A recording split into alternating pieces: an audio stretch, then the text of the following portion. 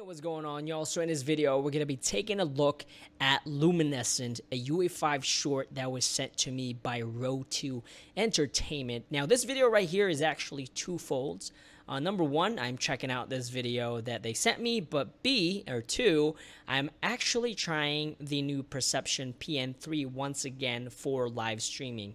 As y'all know, I did the Xsense previously in my previous video, but I wanted to go ahead and check out the PN3 as well, just to see if it'll work in a scenario like this, where I'm just kind of sitting and, you know, VTubing and stuff like that. So with that being said, let's go ahead and check out this video, and we'll talk about it a little bit. That's moisture. Oh,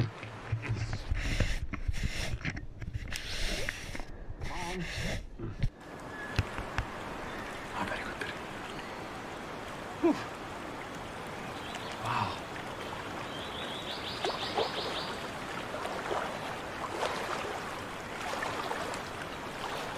Some pretty impressive water there.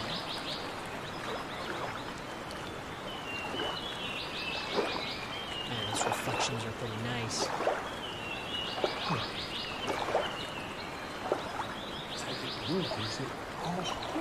Nice waterfall too, man. Yeah, this environment is incredible. It smells suspicious. Birds.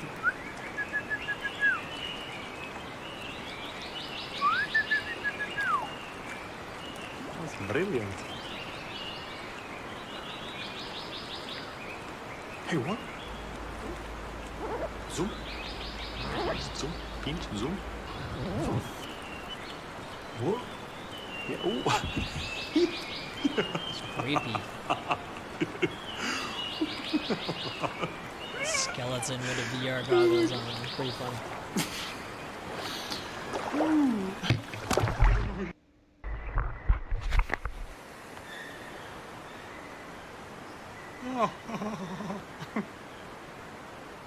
Man. No. You go there. It's done pretty good. Okay. Parkour.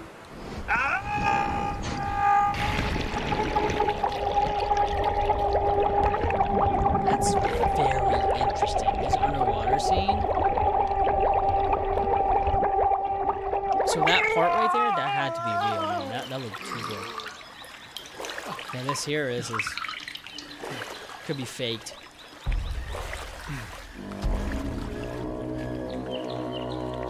Whoa.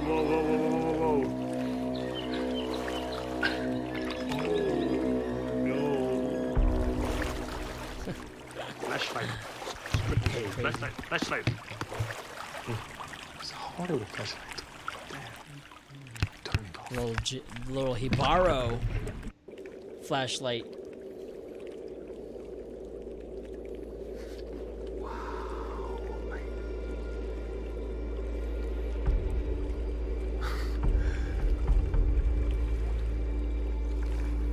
It's pretty cool. Wonder if it's Niagara.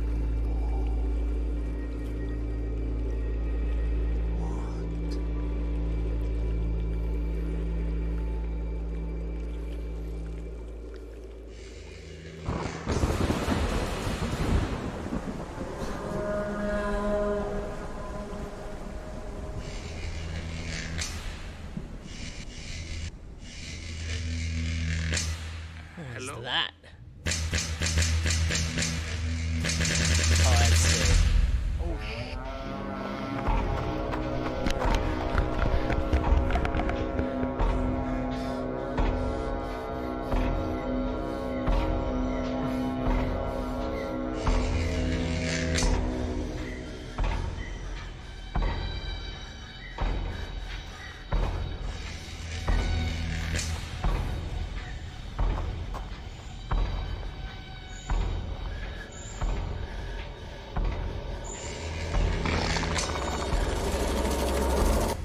This is intense.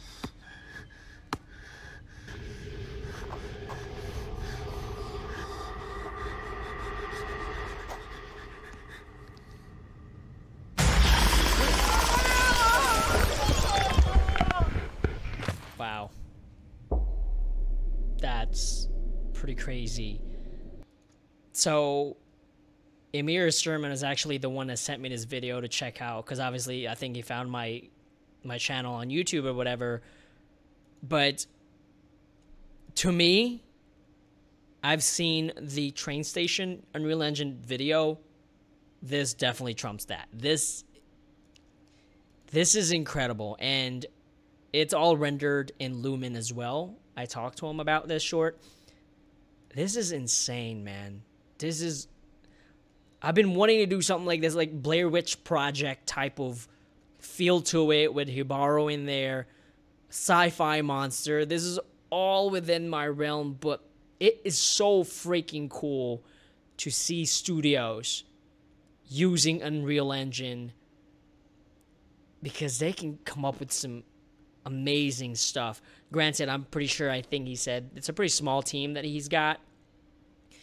But man, this is an incredible, incredible short. And I'm pretty sure this is going to go viral. I hope it goes viral, because my goodness. As far as some of the environment, he said he actually modeled majority of the props in here, in addition to Megascans, Quixel Megascans assets, like the trees and the little green grass, whatever, the leaves and whatnot. But my gosh. I mean, the question I asked for him, actually, I know they were trying to go for the cell phone look thing, you know, handheld things, but I was actually wondering if he had like a full screen, widescreen landscape version of this, because so I can kind of see the entire environment. Because as you all know, I'm kind of getting tired of all the environment videos on YouTube when it comes to Unreal, but when you add story to it, like this did, oh man, I'm never going to get tired of this right here. Oh, wow. Dude. And again, the water here looked really nice. The waterfall, the reflections, Lumen. I got to double check, because this is supposedly Lumen, but that water reflection looked really freaking good. I'm curious how he was able to pull that off. Was that hardware, the new hardware ray tracing Lumen, or the old traditional one? Definitely got some questions, but man, really well done. The night shots were perfect. I think YouTube kind of ruined this a little bit, like the contrast. This was a little bit too dark, but sometimes YouTube does that. But overall, my goodness, this right here, this is what really excites me about Unreal and real-time filmmaking, because you have individuals like him who can create something like this. Pretty crazy, man.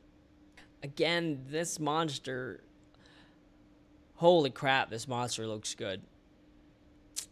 So yeah, I mean, when you have a monster that looks like this, I am definitely, and especially when it started lighting up like in the dark. How cool was that, man? Like, I really wish you will continue this story here, but this quality here, again, is top notch. And I'm sorry I keep repeating myself. It is just so well freaking done. The camera shake wasn't too much. It wasn't dizzying. It was just perfect. The motion blur was on point. Well done, dude. Thank you for sharing this with me. This is an amazing short. And I really hope it goes viral, because it deserves it. Freaking amazing, dude. And again, I love watching these high quality shorts, because I'm training my eye, so when I'm making something, I can know what good looks like, and I can kind of use it as reference. But jeez. Anyways, let me know in the comments below what y'all think. And honestly, I'm using the PN3 again for the body mocap right now for like sitting down. My left shoulder is kind of jacked up because I had my arm on the armrest of my chair. But overall, man, it didn't drift or anything like that. I had it at hip lock. This is my first time actually live streaming facial and body with Perception Neuron 3 and Face Good. So again, this is more like a test. And instead of me just talking, I went ahead and checked out Luminescent, which is a UE5 short film. But yeah, that's pretty much it. Let me know if you comments below what y'all think about this short. If y'all have any questions, let me know. And again, thank you for 60,000 subscribers. I am 40,000 away, and hopefully I can make that goal this year. Peace out.